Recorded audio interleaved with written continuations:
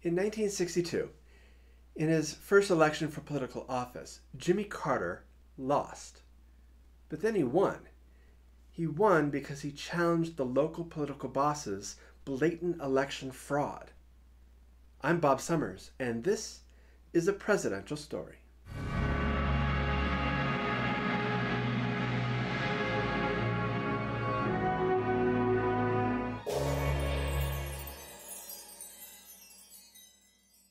Recently it was announced that President Carter has entered home hospice.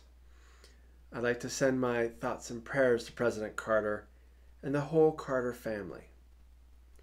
President Carter has experienced so many amazing adventures over the years. As an homage to him, I'd like to share a few of those stories over the next 3 episodes.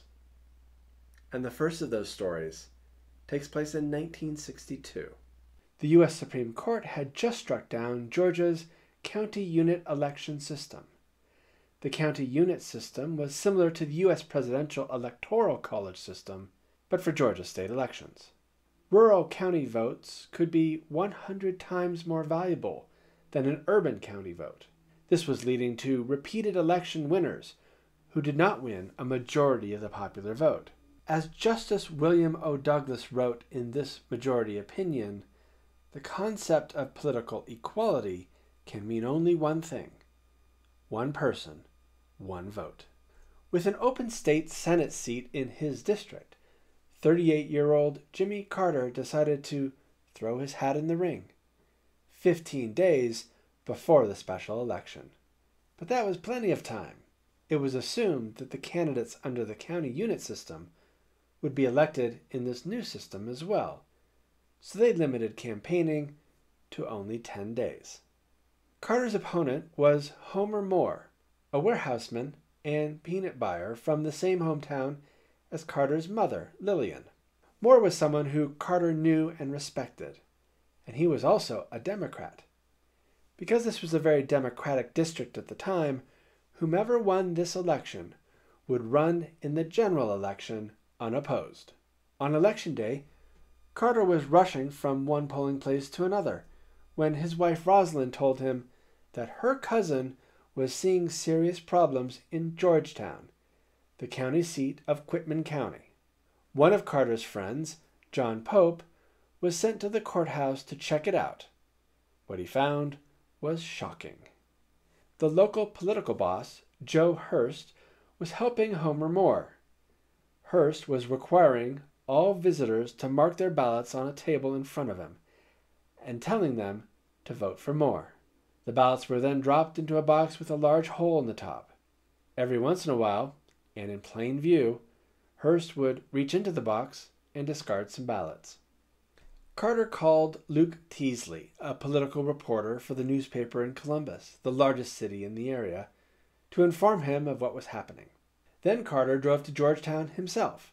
Hurst didn't seem to mind that Carter was there watching him tamper with the election. Hurst's response was, "This is my county. I'm chairman of the Quitman County Democratic Party, and this is the way elections have always been done. But you're free to talk to my friend, the sheriff, if you want to lodge a complaint." When the reporter, Teasley, arrived on the scene, he was amused that old Joe was up to his normal tricks. This Senate district was made up of 7 counties. In the other 6 counties, Carter led by 75 votes. In Quitman County, the vote was 360 for Moore to 136 for Carter. That's a total of 496 votes. One problem: only 333 people voted. Moore was declared the winner. Carter went to the Democratic convention held in Macon that same week to lodge a complaint. He was ignored. His mother, Miss Lillian, was heard to say, "Jimmy is so naive, so naive." Even Carter's closest friends thought he was just a sore loser and advised him to drop it to run again in 2 years. But Jimmy Carter was angry, and you won't like him when he's angry. Any further appeal would be taken up by the County Democratic Committee, led by Chairman Joe Hurst, and made up of his hand-picked members. There were also threats against the Carters. A stranger stopped by the Carter warehouse and warned Rosalind that the last time anyone had crossed Joe Hurst, their business burned down. The Carters were legitimately scared, but undeterred. Carter had a connection at the Atlanta Journal. The newspaper assigned a skeptical reporter, John Pennington, to the story. When Pennington arrived in Georgetown, he had a highly publicized confrontation with Hurst, which led to a series of juicy front-page articles that spread throughout the entire state. One of the items Pennington learned was that 117 voters had allegedly lined up in exact alphabetical order to cast their ballots. Many of these voters were either dead, in prison, or had moved far, far away. So by the time the appeal was to be heard in front of the Quitman County Democratic Committee, the hearing room was packed with Carter supporters willing to confront Hurst. But the committee's first order of business was a motion made by Moore's attorney to reject the charges. Hurst and his committee quickly and unanimously agreed with the motion. No evidence was accepted. No testimony was heard. The next step was a court challenge. To challenge the ballots, Carter's team first had to find the ballots.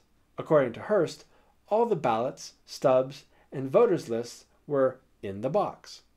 So Carter's first question was, where is the box? The box was eventually found under the bed of Joe Hurst's daughter.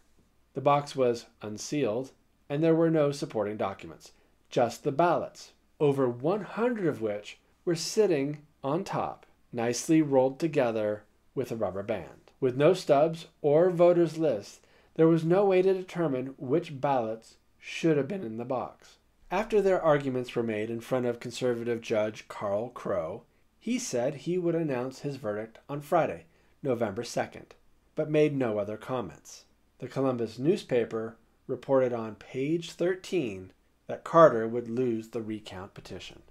On that Friday, Judge Crow decided that with no voting booths, no secret ballot, and no way to determine the true election results, that all Georgetown ballots were nullified, meaning Carter's name would be on the ballot for the state Senate seat without opposition on the following Tuesday. Homer Moore appealed to local Superior Court Judge Tom Marshall. Monday night, Marshall ruled that all names were to be stricken from all ballots in the entire district, all 7 counties. So Moore and Carter would both be running write-in campaigns that started in 6 hours. This did not give those printing ballots enough time to make changes, so in 2 counties, Carter's name was still on the ballot. In the 6 counties that did not see interference from Hurst, the results were the same as during the primary.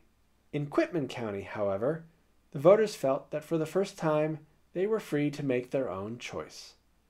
They voted 448 to 23 in Carter's favor. The overall tally in the district? Carter, 3,013. Moore, 2,182. Carter had won, except Moore decided to appeal directly to the Georgia Senate, whose presiding officer was Lieutenant Governor Peter Zach Geer, a close friend of Moore and Hurst. Geer had total control over the Senate and would essentially be selecting between Moore and Carter. It was not over yet, and Geer would not make a decision until the new legislative session started. There was a custom in Georgia to have a barbecued wild hog and whiskey dinner the night before the legislature convened. That year it was held at the Biltmore Hotel in Atlanta, and there Geer had a suite. The Carters went to go see Geer in his suite and saw Moore and his attorney leaving with large smiles on their faces. Either someone had just told a great joke, or they had just received some great news. The Carters feared the worst. The next day, Carter arrived at the Senate bracing for anything to happen, and without any further question or drama, Jimmy Carter was sworn in as a Georgia state senator. And that is how With evidence of fraud and tenacity of spirit, Jimmy Carter began his political career. Thanks for watching. If you like this video, please click the like button and subscribe to hear more presidential stories. And please visit POTUS.com to learn more interesting facts about the presidents.